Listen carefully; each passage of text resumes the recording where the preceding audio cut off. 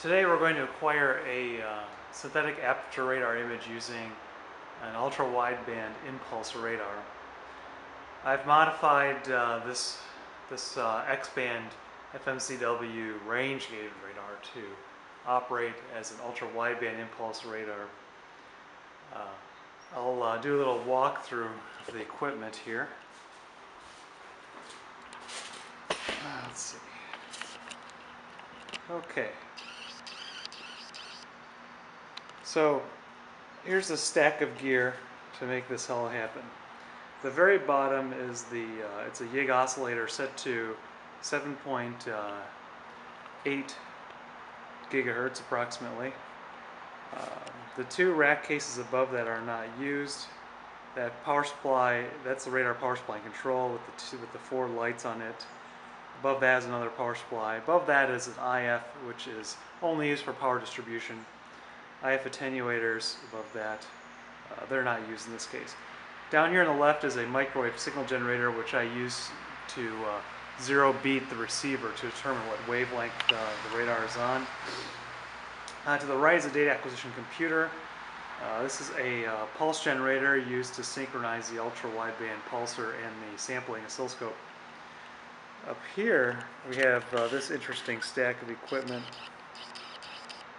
So right there is a picosecond Pulse Labs 4015 impulse generator, and hanging off it is a little microwave board that I made with my own differentiator circuit.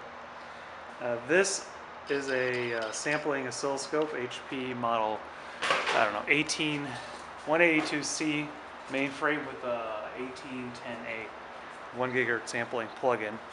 It has more than 1 gigahertz of bandwidth actually.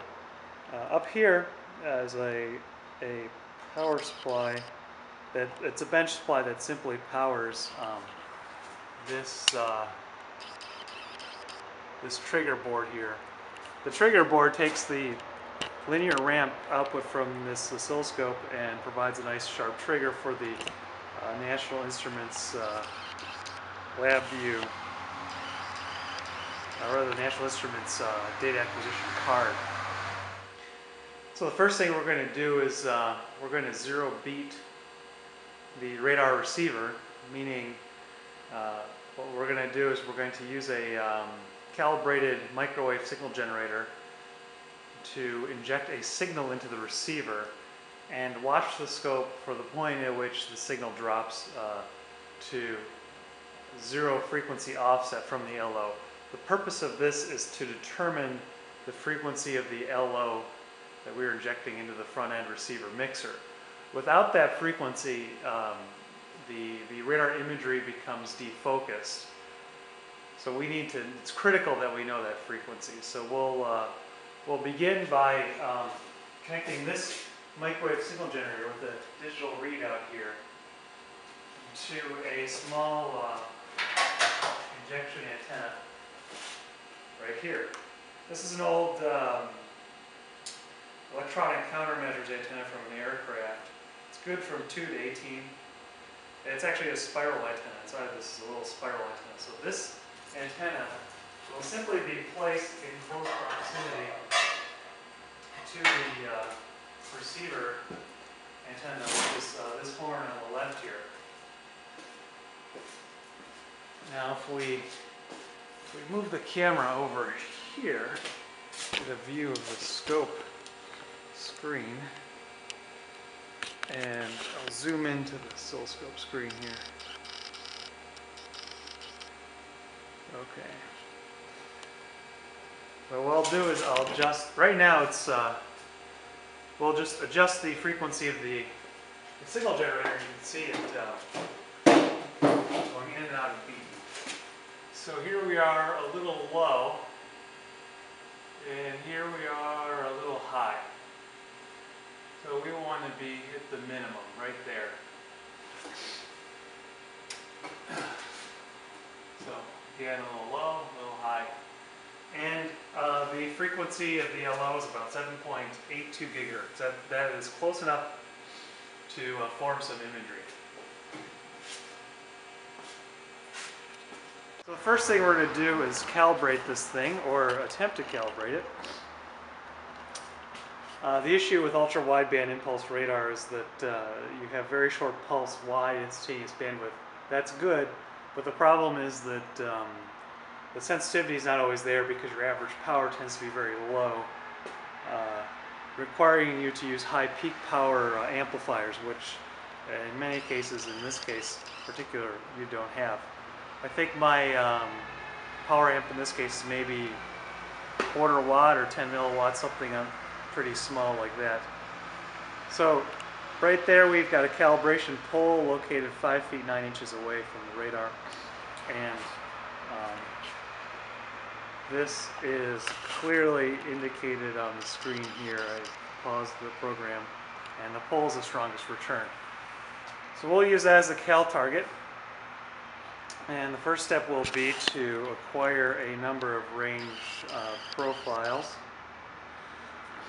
and then acquire a cal background. Okay, the next step is to place nothing out there and get a calibration background.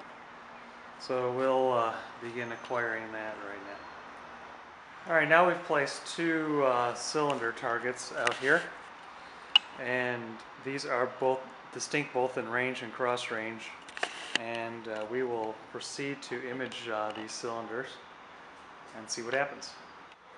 Okay, now the radar is in place and the two targets are out there. I pushed them back a little bit further because I wanted the radar to have visibility into the targets at all locations down the rail. So the next step will be to acquire this data set.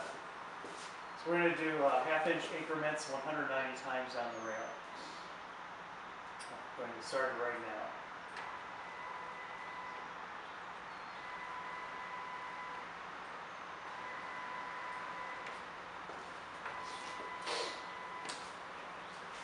Alright, what's happening is the radar is moving half-inch, pinging the target scene, recording, and then moving again. You can see it slowly creeping across the rail.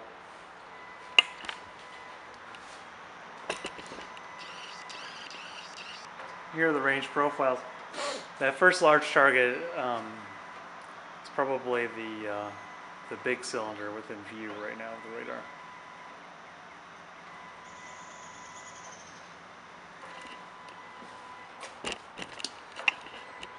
Let's back up so you can see this. So the front end is mounted on this extruded aluminum. And within that aluminum is a lead screw from a Genie garage door opener. In fact, the aluminum extrusion and lead screw are from a Genie. And then I mounted a stepper motor on the end. A friend of mine designed a transmission. That's what that little block of aluminum is hanging off the stepper motor. It's pulled out of a cordless drill. Using a Gecko drive to move this thing works pretty well. So we'll let that run. We'll see what happens next. Okay, the next step will acquire a background of nothing present as a reference, and we'll currently extract the background from the actual measured data. I'll start the radar again.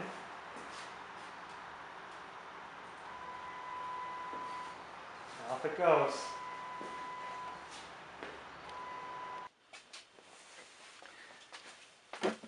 Now that we've acquired our data of the two large copper cylinders, let's see if the image forms up. So I'll run the MATLAB script, and we expect to see two red blobs at the location of the two large copper cylinders. Again, one copper cylinder is 12-inch diameter and the other is 6 inches in diameter. Okay, here's the result. Very clearly shown are the two cylinders. So this ultra-wideband impulse synthetic aperture radar imaging system functions quite well. Next we'll image a group of lower RCS 6-inch tall copper pipes as a field of point targets to see how a slightly more complicated image turns out.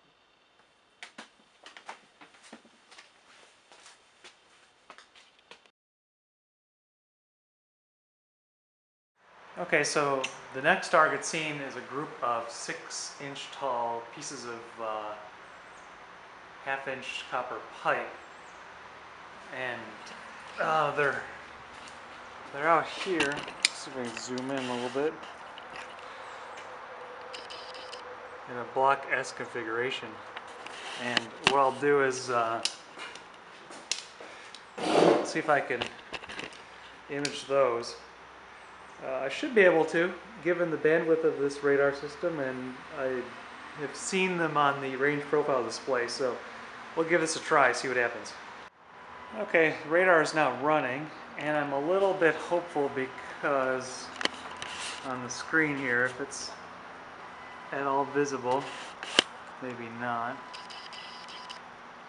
On the very bottom there, I'm starting to see a number of point targets.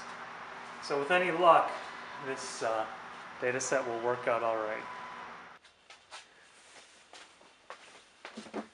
Okay, so now let's look at the data from the point target experiment, where we placed 11 small 6-inch copper pipes out onto the styrofoam, and we configured them in a block S pattern. So let's see how that looks. I'm running the script.